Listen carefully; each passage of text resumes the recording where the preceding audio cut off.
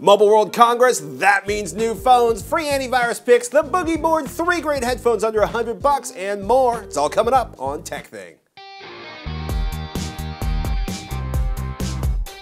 TekThing is brought to you by viewers like you. If you get value from the show and would like to support us directly, please consider contributing at patreon.com/TekThing. Thanks. I'm Shannon Morse. And I'm Pat and Norton. And this is TekThing, where we make technology behave. At least on the good days. I was laughing. You started singing Domo Arigato Mr. Roboto. And then I typed in Sticks on Spotify. And once again, I love Spotify because I can hear a song I don't necessarily want to own. I just, you know, this You just want to listen to it now and then. There's so much. It gets stuck in your head. You kids today don't realize how good you have it with the streaming music and the online iTunes, Google Play If I had a buying song center. stuck in my head as a kiddo, that just lasted for days because you can't listen to it unless it was on the radio or you had the CD or tape. Yeah. So hey, Mobile World Congress news. MWC is this big tech show aiming on mobile devices that happens every single year in Barcelona. Good old Spain. Now usually there is a few really big announcements that come out of the show, including this year. So first off, we have Samsung. They came out with the Galaxy S6 Edge as well as the Galaxy S6. So they just announced both of these. They have amazing new high-res screens, but apparently no expandable memory or battery. Really? Yeah. So you can't take off the back. So Samsung is going the iPhone 6 route. Apparently they are. Ew. I'm kind of disappointed on that. And Yes. Sony announced this really nice looking slim Experia Z4 tablet. No phone, unfortunately, but the Z4 tablet was announced. Looks pretty cool. The rumor is that Sony may be walking away from the phone business. That was one of the things that was floating around the internet in the last few weeks. Interesting. That they weren't making enough money and they may not want to be there anymore. I guess we'll see. And then BlackBerry. BlackBerry. So this is kind of interesting. Apparently they are teasing this brand new phone. It's all touch on the front, but apparently it has a pull-out keyboard because why not? I'm just saying, like, it's just a crazy thought. It's interesting. And well, then I can see where there's probably still a demand for a slide-out keyboard for a lot of people. Yes, and I know some people who love their physical keyboard, so this is going to be a big thing for them. They'll probably want to buy one. And last but not least, of course, this is going to be huge for people who really like their memory, a 200 gigabyte micro SD card from SanDisk, because that's awesome. And some people just don't move their pictures off of their phones. So they might want to use that. But it's also, it's like, for example, if you want to store a ton of video, if you're shooting a lot of photos. I mean, if you shoot 1,000 photos in a week, that sounds ridiculous, but for some people it's normal. Some people do it. Or if you want to store like an entire season of a show you love or your entire musical library. I love the idea of having like 128 gigabyte Sims, 200 gigabytes even better. So nice. But it's crazy, like 120 gigabyte micro SD sale, $59. I mean, I was amazed at how cheap, even like SanDisk, 128 gigabyte micro. Yeah, they've gone down in price a ton, so this is pretty exciting. $80, $90, $63. The downside is that unlike compact flash, your reader inside your phone has to be compatible with that size of disk. So if your phone only supports 32 gigabytes, you're going to use 32 gigabytes of this 128 gigabyte or 200 gigabyte micro SD card. Yep, absolutely. So it's a thing, and that was MWC in a nutshell, pretty much. Well, actually, I have an iPhone 6, so it doesn't matter. But I want 128 gigabyte compatibility with everything in the future that runs micro SD. In fact, just make it 256. In fact, just make it 512. Matter of fact, just tell me about this thing that only has 2 gigabytes of memory on the inside of it. So I'm holding up a legal pad because this basically takes place of your legal pad, and it's about the same weight. It's called a Boogie board. It's the Boogie board 9.7-inch sync. So the reason why it's called a sync is because it's Bluetooth compatible, so you can sync it to your phone or you can plug it into your computer and read all the stuff that you save on it. I was laughing because you're like, oh, they sent me a Boogie board. And I'm like, what's a Boogie board? You're like, it's for capturing pictures and notes. And I was like, oh no, these things never work, except it works. And it works. And it's like 24 bucks. So actually this one's $80. Okay. $80. They do have other ones that don't have the sync compatibility, and those ones are really, really inexpensive. Okay. And they work the exact same way, they just don't sync. So the sync, so when they say they don't have the sync capability, does that mean they don't talk to phones or you can still computers? save some stuff inside of it, but you would have to manually move it over with a micro SD cable to your computer. So that's essentially a Bluetooth interface tablet thing for your phone or your tablet or your computer. Okay. So I would use this for sketches and then save those as PDFs. And the PDFs are OCR compatible. So if you have software in your computer that can do OCR, you can just upload your PDFs to that and they'll read. And I would also use it for like our Monday meetings. I could write down all of our notes on here and then I could upload all the meeting notes to Evernote. I'm still going to type in the Monday meetings because you've seen my handwriting. Well, my handwriting is awesome. So they have this nice little software that you can install on your computer. It's called Boogie Board Sync software. They have Evernote compatibility built right in, and you can also search for everything once you plug this into your computer straight through the button right here. Another interesting thing with this is when you plug it into your computer, you can click on this, and then you get this little draw pad. So if I'm drawing on my screen, and you'll notice it doesn't pick up my fingers, even though I have my fingers rubbing against it too at the same time. I can draw things on here like that, and it does it in live motion on my computer screen too. So is it pressure sensitive? I mean, if you press harder, do the lines get thicker? Or? They do, but it's really hard to notice it on the screen whenever you create a PDF, but you can notice it whenever you're drawing on here. It's so funny. It's like an Etch-a-Sketch. It is kind of like an Etch-a-Sketch. You're physically creating images on the tablet right now that are also being captured in the tablet and sent to your machine. And the last thing I can do, and I'll show you this too, if you right-click on the little icon and go to digitizer mode, it turns it into a mouse. So as I move my little stylus pen that comes with it around on my screen, I can use it as a mouse and I can do my right and left clicks like I would normally be able to. It's so weird. And I thought that was pretty cool, but I'm not sure I would use that like day to day. But pretty cool little extra thing. So it's kind of like a Wacom tablet. It's kind of like a capture device. It's kind of like and you can still with that version just wander around and take notes on it randomly and then connect it to your computer later. Absolutely. So I could just write stuff on here, and it doesn't have to be Bluetooth connected, but once I actually add the Bluetooth connectivity to my phone, I can just save it and upload it straight to a PDF. It's so, pretty interesting. It's a cool device. It's pretty fun to use. Okay, so, whoops, I just erased the entire thing. That's okay. Is there, well, can I erase like a line that I've drawn or something? No, you can't. So there is no way to erase just one line. You would have to erase the entire thing. It's the strangest thing, because it's literally, I mean, it's such an Etch-a-Sketch kind of moment. This is why I type 80 words per minute. How are you? Yeah, I have girl handwriting, so I can use it. Yeah. But it's so like, so it really is. I gotta say I'm impressed. It feels good. You can use it even if you are how to draw. If you're a lefty, you can still use it because it doesn't pick up your hand whenever you're rubbing against it, which is nice. The only thing I would recommend to the company is including a manual with the product itself, because no manual is included except for like 5 steps to set it up. Other than that, you need a little bit more help with downloading the manual online to figure out that there is an application for iOS and Android, and there actually is a product download available on their website for your computer. Battery life? Battery life is about 5 days, and it takes about 4 hours to charge. So not too bad. Yeah. It's a fun device. You seem very impressed. I am. Yeah, it's a pretty cool device, and given I write a lot of notes, it'd be nice to just simply upload them instead of having to type them into my computer. So I like that. I just type directly into my computer because you've seen my handwriting. I know. Yeah, I have. Got a question for us? Ask at TekThing.com. Want to know what's going on over on Hack 5 this week? Well, guess what? Darren's back from Europe, and he's going to tell you. Connecting Arduinos to the internet, reading RSS feeds with blinking lights, plus checking out experimental quadcopters from the London aerospace folks from Hack Across Europe. It's going to be awesome. Check it out over at Hack 5. We're back, and it's now time for a rapid fire round. This is where we'll try to answer 3 different questions, give 3 recommendations, or review 3 different products in less than 1 minute each. And this week we've got headphones for Chris, who wrote, ask at TekThing.com. I would love to see you guys review 5 or 6 pairs of headphones on air. I would really like for them to be under $100. I would enjoy seeing your opinions on the subject. Are you ready, Patrick? Ready. Go! Great question, Chris. I have 3 headphones for you under $100 because I don't really have 5 on my list. First up, these, the Monoprice 8323.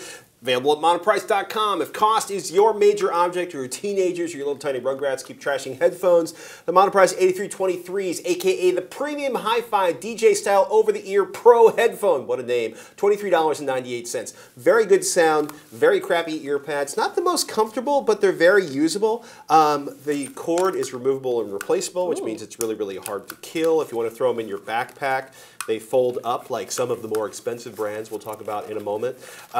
You know, I gotta say, overall, for 24 bucks, you could stumble these in the under $100, $80 headphone category.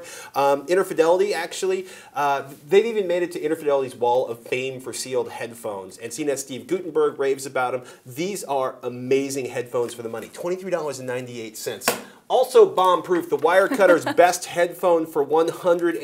Sony's MDR 7506, which costs $75. A studio staple, they are very accurate. Clean high-end, solid low-end, lots of detail on stage. They fit just about everyone super comfortably, and if you're really, really close, you might notice these are the earlier version, the MDR V6s. I've owned these for over 20 years. The 7506s are the same burly construction. They will last forever. They fold up if you want to put them inside your backpack without them destroying. In theory, you might wear out the cord. I'm on my second set of headbands, and the same cord and the same, here, feel them. They have heft. And they are super comfortable. If you have a big head or a little head, they seem to be able to fit you with no problem. Finally, if you're through, Shannon. I'm done. Okay. Grado Labs Prestige Series, the SR60E, the SR80E, these sell for about $75 and $99 online. These are great entry-level audiophile headphones. Amazing presence and sound stage. That's what they're known for. If you have a really good recording where the instruments are kind of feeling there, these are the headphones that are going to deliver it for you. Gorgeous highs, especially cymbals and jazz and rock. Not as much bass as the Sonys, for example. Kind of drops off below 40 hertz, I'm told. They are open back, open headphones. That means you will hear the sounds around you, and you're more likely to irritate folks in the office if you turn your music up loud enough to damage your hearing.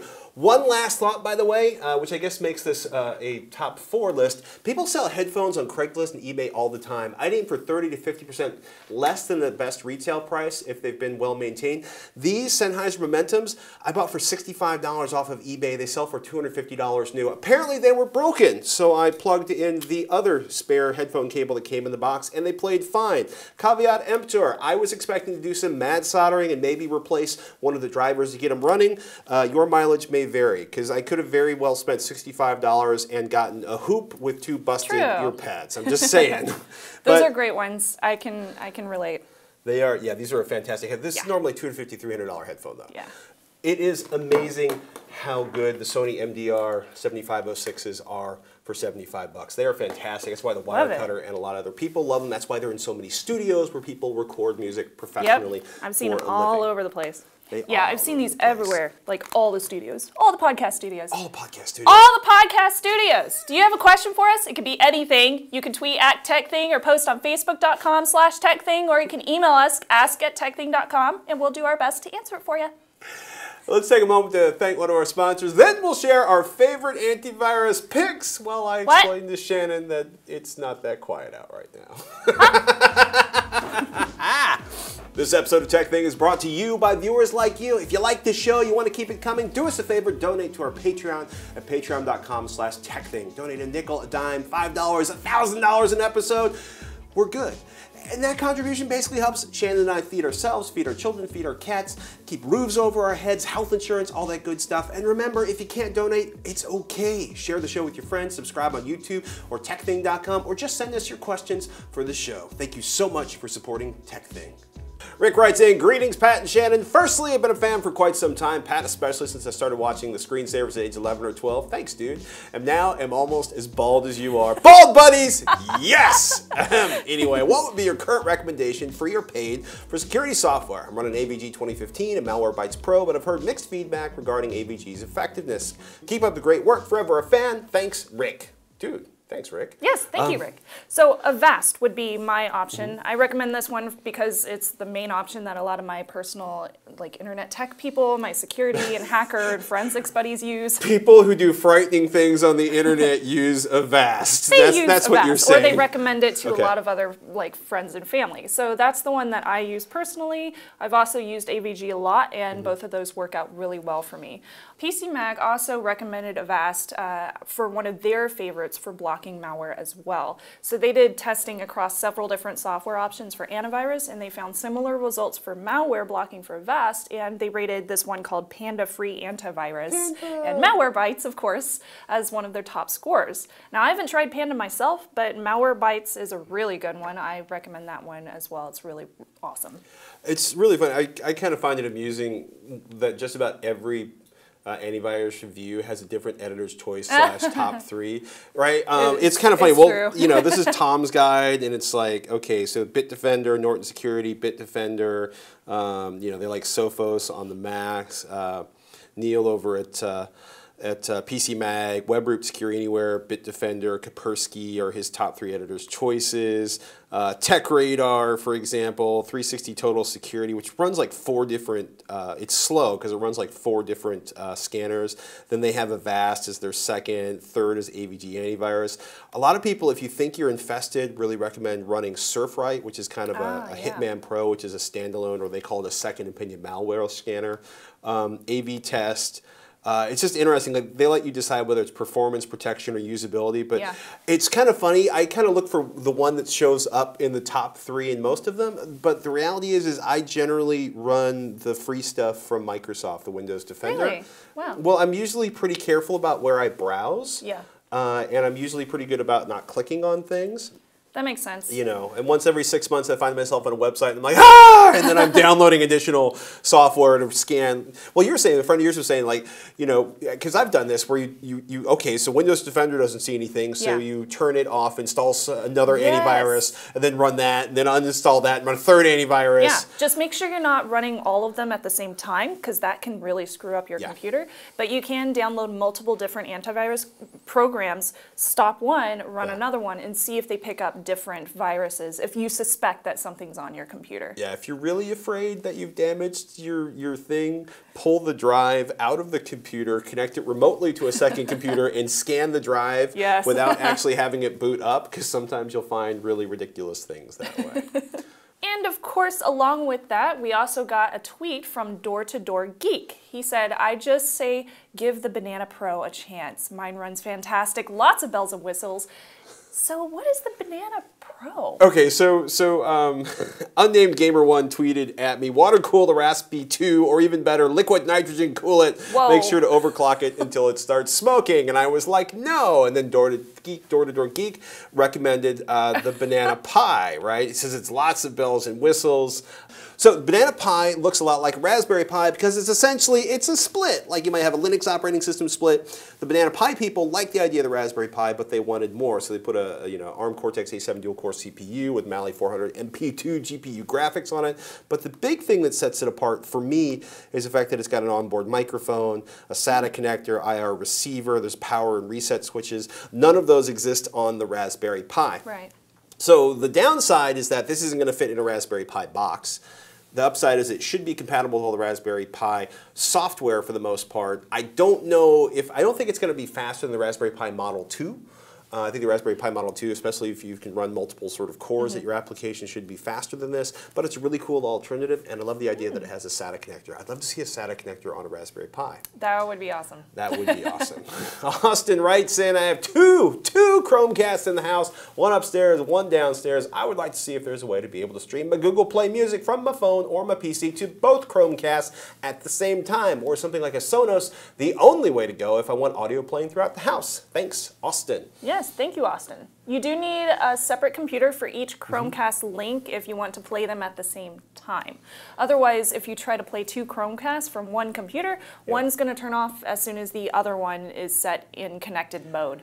But one thing that you can do that I figured out is you can use one standard computer and either a VM to connect to the second one, or you can use 2 Chrome browsers, which are logged in and separate accounts, to connect to 2 separate Chromecasts, because it's going to think it's 2 different computers. It will not be synced, though, unless you have some way of press and play in both browsers at the same exact time, so that might be an issue. I was really shocked about this because I was like, I couldn't believe you couldn't stream to multiple ones simultaneously. And oddly enough, while Google doesn't sync audio to multiple Chromecasts, they did announce at CES Google Cast for Audio, which is supported by speakers from Denon, Sony, and LG. And so it's kind of funny, like, so if you want to stream Google Play and a bunch of other stuff to, or your Google Play Music, there are Google Cast ready speakers. It's funny, we talked about this back around CES. Yeah. What Bluetooth speakers were 3 years ago when it was like, oh, it's the Shannon brand speaker, it's the Patrick brand speaker, my dog has a brand of Bluetooth speaker. Yeah. This is the year where everybody realized that Sonos was making a lot of money. Like last year they figured it out. So this year at CES, everybody and their uncle and their cousins and their nephews and their subdivisions and their like everybody by the end of this year is going to have some sort of streaming music, home music, Sonos competitor system. And of course, if it's not just Google Audio that you want to play, if you want to play other things like, I don't know, audiobooks from your iPhone or whatever, there are other options. You can do the Sonos, of course. You can do Bose players. Those Bose speakers do the same thing, so you can go to separate rooms. But what? Oh, so your Amazon pedestal, your Amazon, what is that thing from Amazon? You and Ryan Shrout both have one. Oh, the Echo thing? Yes, everyone but me has an Echo. Yeah, I ordered one of those. Did it hasn't come in yet, not yet, but I'll bring it on the show when it does. Yeah. Another option is Cambridge Audio. So if you do have an iPhone or some kind of thing that does AirPlay, Cambridge Audio allows you to use AirPlay to simultaneously stream to several different speakers at once. So that's pretty cool. They don't have to be within range of each other too. You can have them in separate rooms. Yeah, this is going to be messy. Like and also I want to see Sonos and Spotify work together much better. But that's a whole nother conversation. Me too. And I'm sure somebody else out there will probably mention daisy chaining, but sometimes you have to have an actual cable or they have to be connected within 30 feet on Bluetooth. So that's why I'm not mentioning that. So many options, such a fragmented market. So much. Oh my goodness. You are part of the show. There's like a zillion of you and 2 of us. So do us a favor. You got a tip, email us, post on our Facebook page. We want to hear from you because you all have a ton of great ideas. Yes, you do. Oh my goodness. And I think that about wraps up this episode. But of course, if you like it, you can also subscribe over at TekThing.com or youtube.com/c/TekThing. And before we go, don't forget, back up your system, back up your phone, and do it like 3 times, and make sure to go do it right now. Because it's important. It is important. And remember, once in a while, put down the phone, step away from the screen, close the laptop, and do something analog, like go on Google Maps, find the nearest park to your house, and go take a walk. Find a park you've never been to. That's a great idea. It may be amazing. I just discovered one nearby. I'm really excited to check it out. It's called the Wave Garden. The Wave Garden. Sounds really cool, right? I know where it is. I'm Patrick Norton. I'm Shannon Morse. We'll see you next week on TekThing. The Wave Garden. The Wave Garden.